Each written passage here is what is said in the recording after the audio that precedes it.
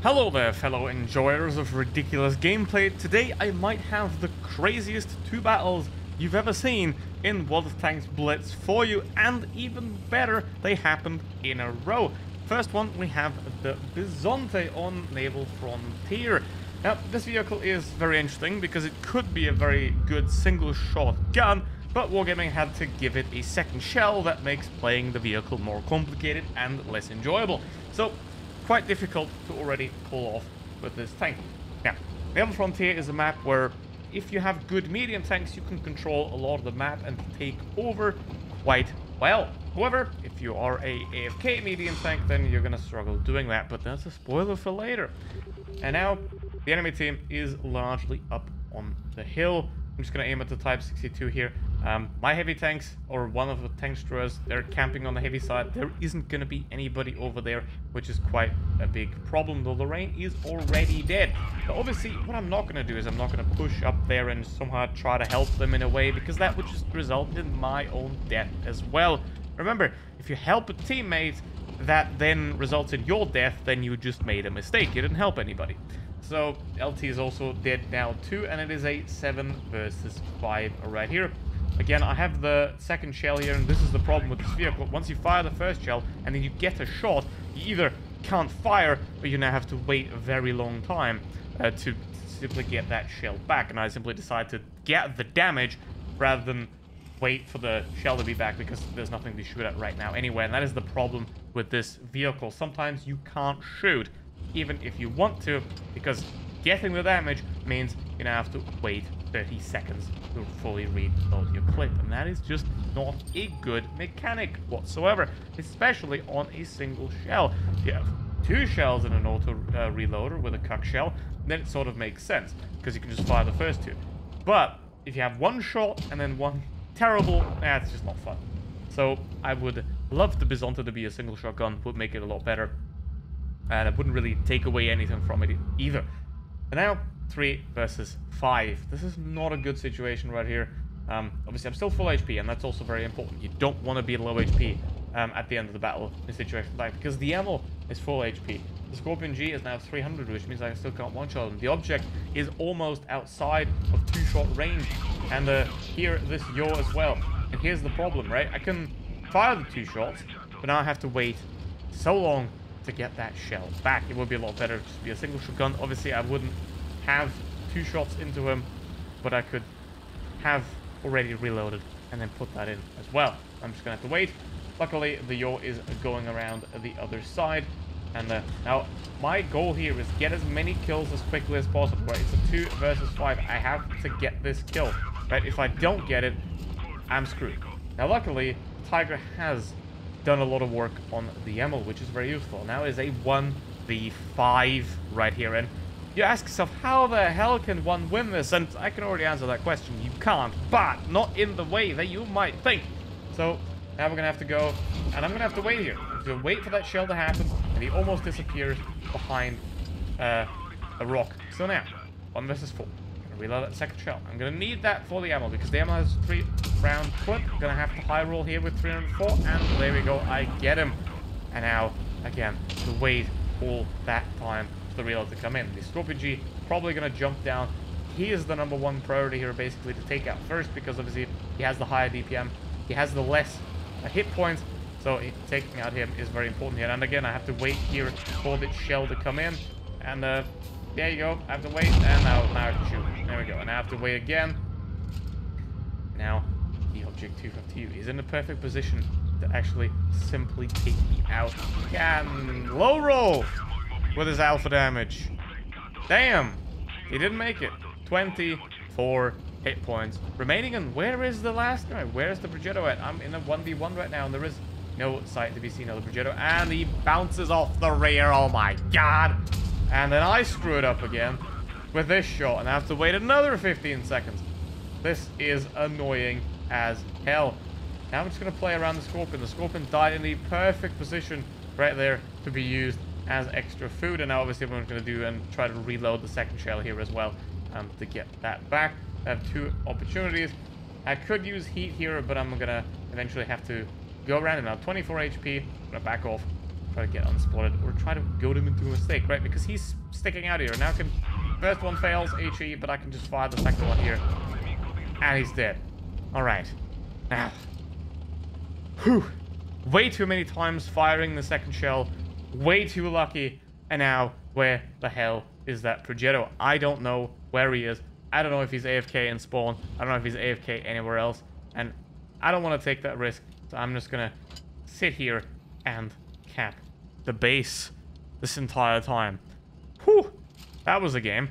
I mean, the enemy team played this somewhat okay. I mean, the Yor should have waited. The Emil should have waited. If they would have all gone together, it would have been impossible for me to actually win that. Only the Scorpion G and the Object 2FTU played together somewhat, and even they got unlucky in the end. 2FTU with his low roll, and then him bouncing off the rear. And honestly, the Scorpion could have also played it better by just going around the side instead of jumping in front of me. So there's that. So overall, terrible team play there by the enemy team. They came at me pretty much at once. The Yor first, then the Emil, Scorpion G, and the Object. They did play together, but from the wrong side. Like, I could still fight them at the same time. Scorpion should have gone around, which means that if I want to fight Scorpion, I have to turn like 180 degrees to get to the other tank instead of like 12. So if you are in a 1v2 situation, don't fight from the same angle. And if you are the one in the 1v2 situation, make sure you only fight one tank at a time. And also make sure that if you have multiple tanks, they're all in front of you instead of one behind, one in front, all that. But now the cap circle reaches 100 and I win the battle. Friendly team captures the base. But here's the Progetto when he shows up and he kills me. I have captured the base. The Progetto woke up at the very last second. He killed me at 100. But because I died, I still lost the battle. That is insanely stupid. But it happened. Which is just insane. And now, the very next battle. KPZ 70 right here on... I don't even know what this map's called. But it is very complex, right? There's a lot of angles on this map. KPZ 70... It used to be one of my favorite tanks all the way back when it came out, but now it's just kind of fallen down a bit. I don't really care about it anymore. But it is still a relatively decent vehicle that works quite well.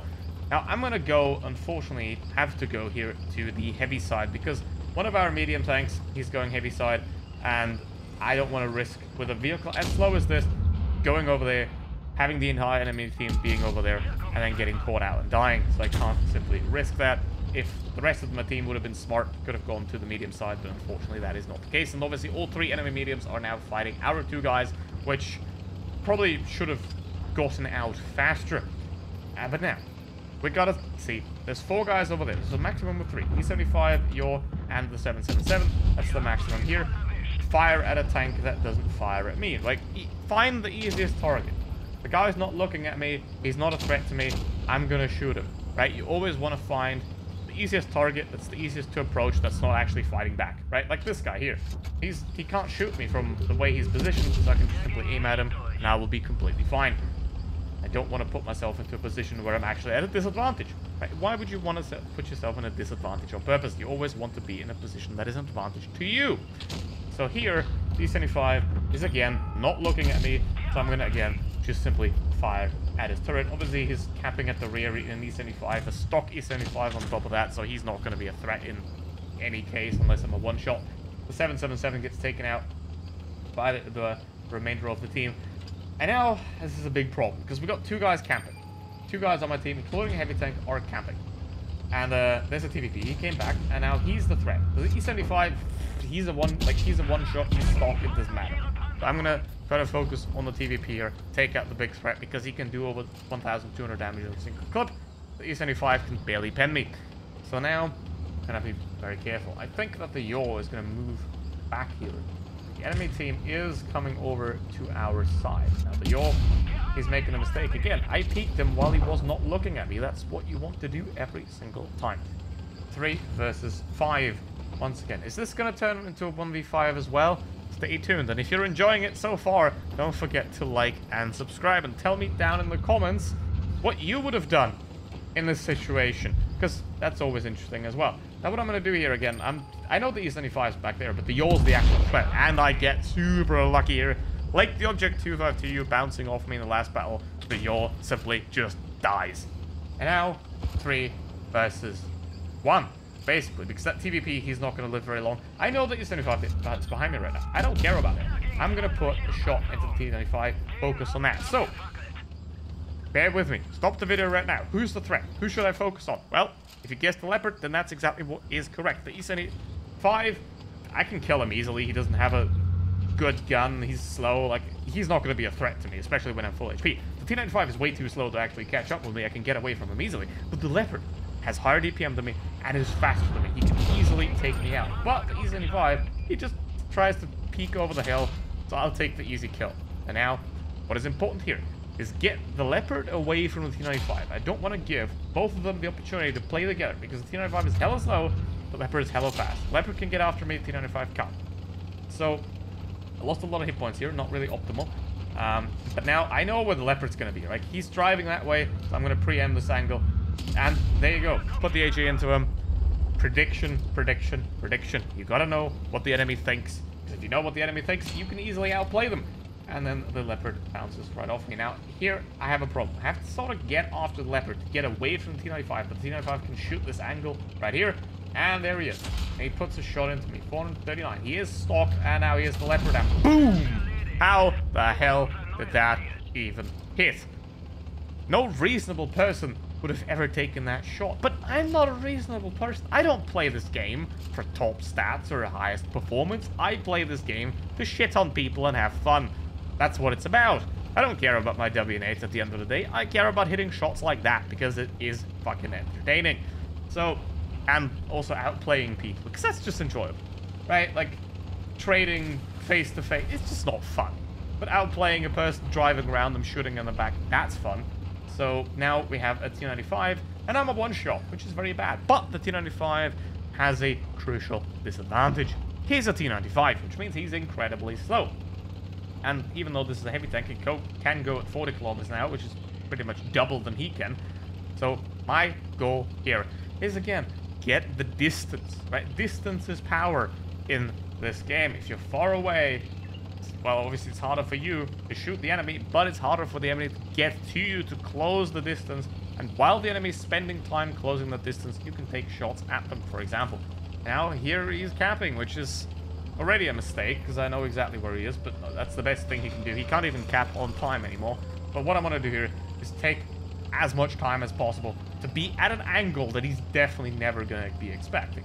Now, I'm going to have to be careful here, because, see, I stop here to see if I'm spotted, and I'm going to drive back here because that little hump could be enough to elevate my turret up high enough to be able T95 to spot me. So I'm going to have to drive around that little hump. Know the map. That's another very important thing. Obviously, this doesn't work without having all the game and tank knowledge in the world. But yeah, if you want to own people, you got to bring the money. So here's T95. He's spotted. He's turning the other way. He still hasn't seen me, and unfortunately, that HE didn't quite work. But why did I shoot HE there? Because if I fail it, I can still one-shot him later, because shooting him in the back, he doesn't have enough armor. And if I don't fail it, I can pretty much HE him again, and then kill him then. Now, I do the old trick. Drive one direction and then turn around. I don't want to do this too quickly here. There's 20 seconds left. I want to use all that time. Use all the time and space that you're allowed to have. Right? Use all of it. If you have time, if you have space, use it. Otherwise, you're just wasting it. Now, I turn around, I go back, and of course, he expects me to be where I last drove. Because he didn't know that I was turning around. He didn't know that I'm the one controlling the engagement. And if you're the one controlling the engagement, you can too do games like this one, with a bit of luck, of course. So with that said, thank you very much for watching. I hope you enjoyed it. Don't forget to like and subscribe. Goodbye.